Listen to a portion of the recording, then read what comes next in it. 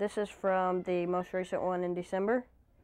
And this one is from the very first time and the second time. These are scars from Courtney Howard's battle with cancer, a battle she is fighting again for the third time in 2 years. This is our second home for the past year and a half.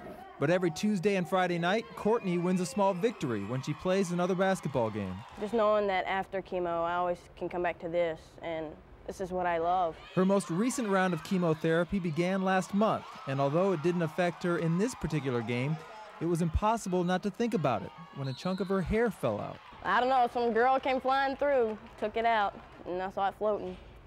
So, no big deal. It's coming out, it's coming out. Courtney was the hero against Ennis, hitting a free throw with 6 seconds left in overtime to win. After the celebration, it was back to real life. She went home, shaved her head, and the next morning, she was at Children's Medical Center, Dallas, for treatment. Yeah, I made the last one. You made the last one. Yeah, All to right.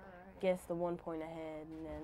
All right, you won the game. When she comes back from her treatment and hardly has any color at all and just looks terrible.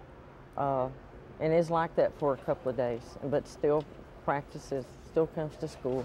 She hurt all over. I mean, she would come and lay down in the floor behind me and just cried, you know, said, you know, Mama hurt all over, my joints hurt. And I'll be tired for a couple of days, and then I'll start getting energy back, and my appetite will be gone, and then I have this copper taste in my mouth and nothing tastes right. With everything that Courtney is going through, it would seem that shooting free throws in overtime is insignificant, and it is.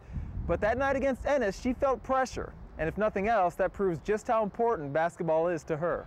I'm thinking I need to make this go in so I can get over this game and put in the W column.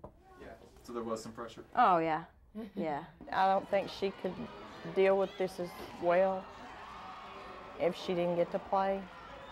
That's her top priority. Even more important than basketball is her family. They surround her during chemo, and Courtney has never had to spend a night alone in the hospital. You can't ask why me. You know, I don't want to give up. I want to fight this and show everybody that there is, you know, you're not, if you have cancer, oh my gosh, you're going to die. You know, you can beat it. Many and many people have. And I want to be one of them.